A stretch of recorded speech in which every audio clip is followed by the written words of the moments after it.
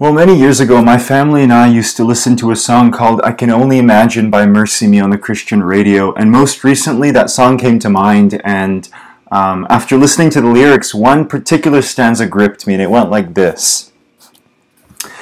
Surrounded by your glory, what will my heart feel?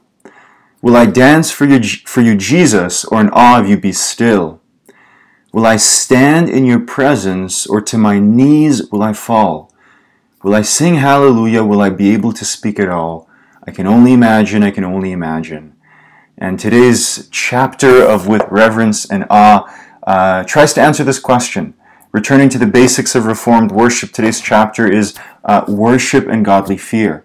If you're new to the channel for the first time, welcome. My name is Tim. So happy you've joined us. And we're going through a chapter-by-chapter summary of this book. And today we're talking about worship and godly fear. So the chapter essentially opens by talking about reviewing the two principles or some of the two principles that we've discussed so far. The first one is the regulative principle of worship, namely that God regulates what we are to do in worship. And the second one is the dialogical principle. That principle essentially says that there is a dialogue happening in worship because of the Bible's covenantal structure. And so there are parties in that dialogue when we come to worship. One of the parties is the people of God, and the other parties is God. And that second party is essentially represented by the minister who preaches the word and speaks on behalf of God. These two principles also have something to say about the tone and mood of worship. This is also known as the how of worship. Acceptable worship is to be conducted in a reverent fashion. And my own side note, when we say reverent, we're not talking about slavish fear, but we're talking about childlike humility and respect of our Father. So there is joy intermingled and perfectly balanced as we come before God and before the throne of grace with great confidence.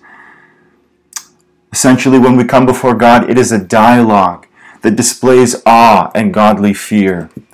To conduct the worship service with carelessness is to offer worship that is displeasing to God, because essentially we're saying, or we're treating or behaving ourselves as if God is something that He is not. The Bible says that God is a consuming fire, and so when we enter before God carelessly or irreverently, we're saying this doesn't matter, or you aren't as holy as you declare yourself to be in your word.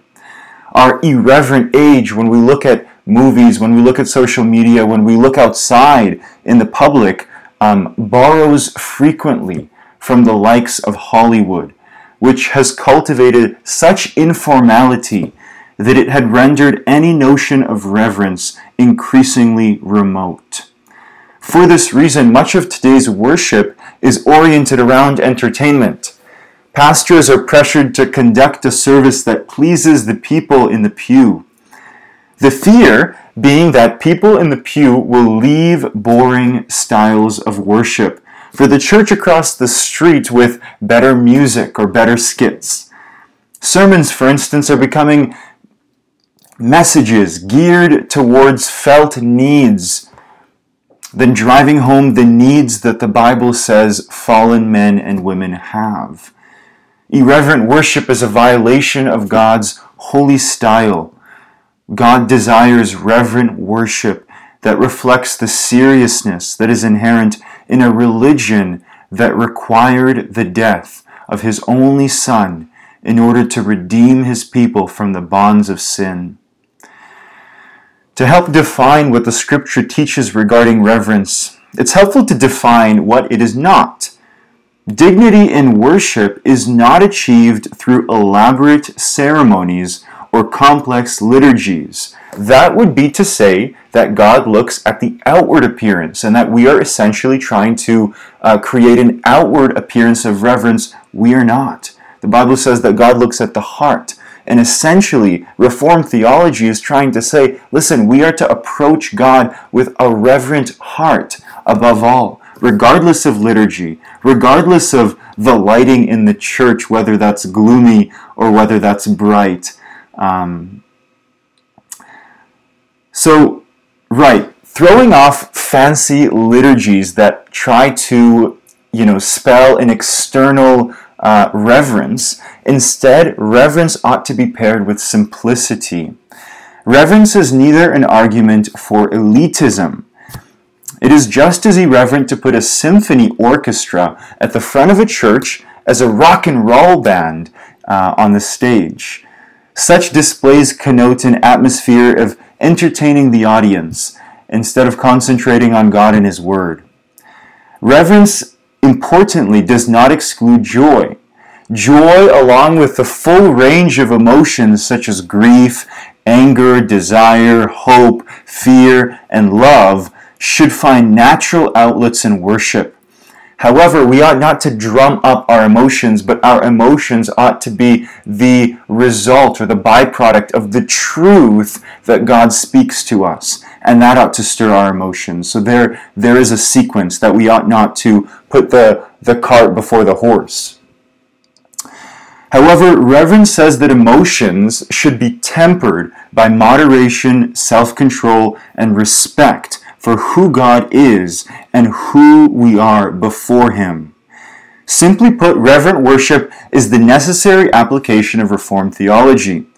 The doctrine of God in His holiness and justice, the doctrine of man in his depravity, and the doctrine of Christ and His sacrificial work on the cross should prompt Christians to come into God's presence with holy fear.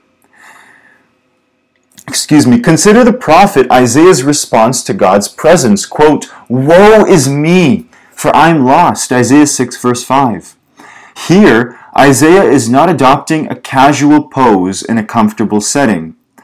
Moreover, Isaiah's example is not simply a function of Old Testament worship. Revelation also describes reverent worship when in the presence of the Lamb, the elders fall down before Him who is seated on the throne and worship Him. They cast their crowns before the throne, Revelation 4 verse 10. So the entire Old Testament sacrificial system served to prefigure the fulfillment of God's purposes, which is only Christ. The only Redeemer of God's elect fulfilled Israel's rituals. The church has the perfected sacrifice, and that sacrifice provides a better way to worship God. The New Testament proclaims a radical transformation in worship, thanks to the saving work of Christ.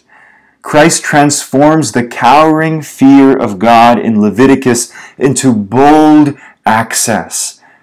And yet, because God does not change and God remains the holy, holy, holy God of the Bible, of the Old Testament, we ought to maintain that same spirit and reverence when we come before God. Paul writes that through faith in Christ, quote, "we may approach God with freedom and confidence," Ephesians chapter 3, verse 12.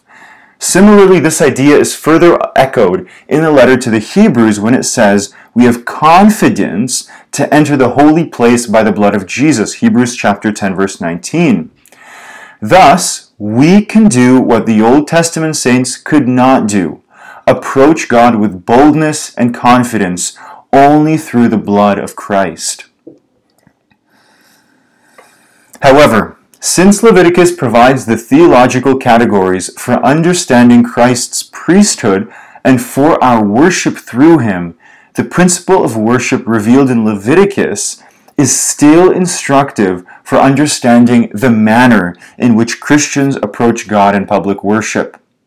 Following the example of Marcion, a 2nd century heretic who maintained a radical difference between the God of the Jews, who is vengeful and wrathful, and the Father of Jesus, a God of grace and mercy.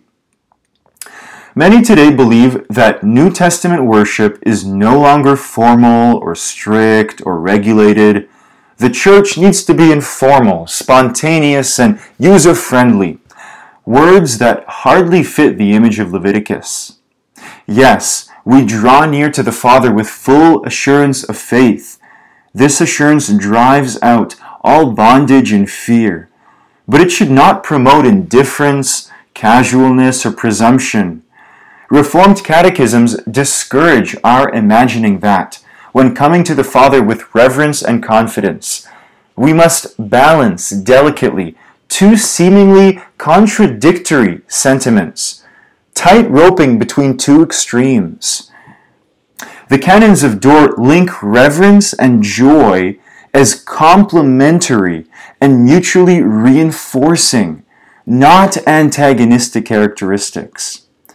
Reverent worship is not as effective. Reverent worship is not an effective way of persuading the world that Christians can have a good time. So seeker-sensitive worship replaced a consuming fire with an affirming and empowering God. One who accepts whatever we do. By practicing reverent worship, Christian worship can subvert our culture with the truth that God comes to us only on His terms and never on ours. His terms are the sacrifice of Christ. God accepts our worship because, as a consuming fire, He has consumed the sacrifice on our behalf. And so, therefore, we come before God with confidence, not because of our reverence, not because of our spontaneity, but actually because of the sacrifice of Christ. Our confidence is in Jesus Christ, and so we come to worship God our Redeemer through Christ, our mediator. And we'll end in conclusion on Revelation chapter 5, starting at verse 8.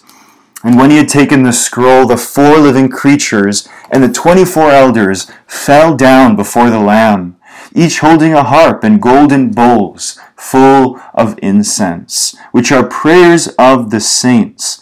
And they sang a new song, saying, "Worthy are you to take the scroll and to open its seals. For you were slain, and by your blood you ransomed people for God, from every tribe and language and people and nation. And you have made them a kingdom and priests to our God, and they shall reign on the earth." Amen. Amen. Thank you for watching. Lord willing, we'll see you next time. God bless you.